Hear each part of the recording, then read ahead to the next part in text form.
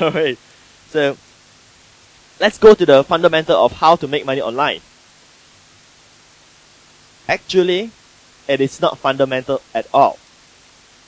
You see, the thing is, when you read books or courses and things like that, people say that to make money online, you need to have your own product, you need to sell your product, and la da da da da da da. Alright, all this kind of stuff. How to make money, you can make money from AdSense and so on.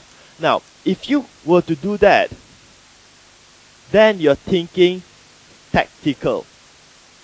Again, if you're going to dominate a market, can you think tactical? No way. You need to think strategic. Everything's different. You got to think of building a business. You're not thinking of making money online anymore. You see, making money online doesn't mean that you have a business online. Having a business online means you're making money.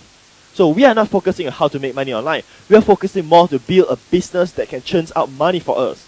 You see, the whole thing is actually two different things. By just changing your thoughts of seeing a different paradigm, you're building your business like way this way. You're no longer doing it this way.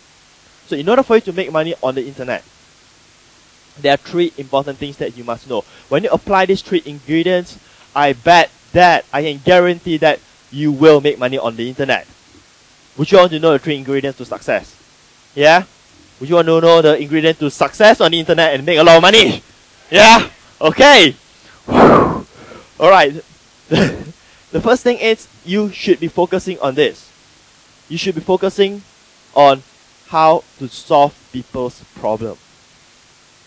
Do you remember earlier when I said there's nothing on the slides? I don't have a PowerPoint presentation to tell you. Everything's in my mind and in my heart to share with you.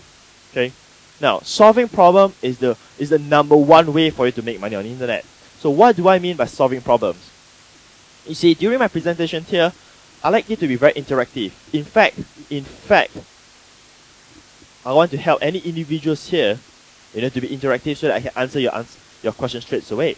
Now, anybody here has an online business that is not making as much money as they expect to be making. Alright. So, I'll take this gentleman here. May I know your name, sir? Zaki, right? Alright, Zaki. Right, Zaki, may I know what market that you are in? I mean, what current you're selling on the internet? Okay, affiliate marketing. Yeah? Can you get a mic, please?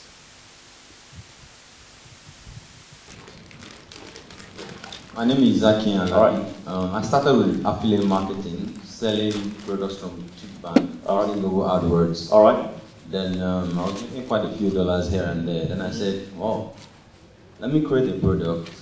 And I said, okay, how an average Joe like me can make money through affiliate marketing. So I launched an ebook, $29 ebook, averagejoeaffiliate.com. Okay. So $29 from sales coming virtually every day. Right. Then I started introducing some back-end products to my little mailing list. Yeah. Then bringing me some money month in, month out, but not what I really Not what you expected at least, right? Okay. Now, but are you focusing on the market where you're solving their problems? Yes. Right. And what problem are you just solving for them? For instance, after launching the ebook, Yeah. a lot of those that bought it and those in my list, Yeah. but did not buy the product, they're like, want to know the basic. How do we really do this thing? You just said, oh, you gave, in my ebook, I listed how you can do it, but we don't know how to do it. Can you do it for us? Then I said, okay. If in affiliate marketing, because in my ebook, I teach them that you have to capture your email before you start introducing products to them. I said, okay, I can write the contents of your quiz page for you and write follow-up emails for you. And I sold for $197 per service, and people got it. People did it. So I think that's solving their problem because they don't know how to write the follow-up email messages. A lot of them don't know how to write, and that's what I write for them and sell to them. Right. Okay. That's excellent. Can you give a clap to Zaki right before I go to the next one? Now let's dissect what I understand from Zaki. You have an ebook selling for like $9. $29 on the internet, right? And it's going to teach you how to make money from affiliate marketing, right? And you're selling successfully, but not as successfully as it ought to be. Now, the thing is, right, what might happen is what might happen. I did not say what happened. What might happen is that